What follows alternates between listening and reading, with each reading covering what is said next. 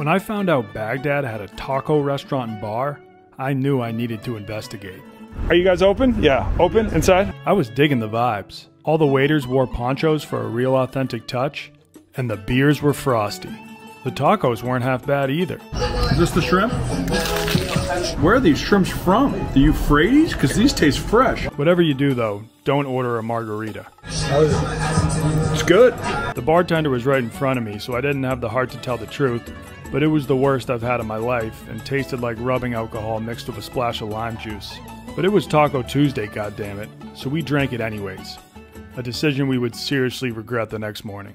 Fuck me. Too many marks.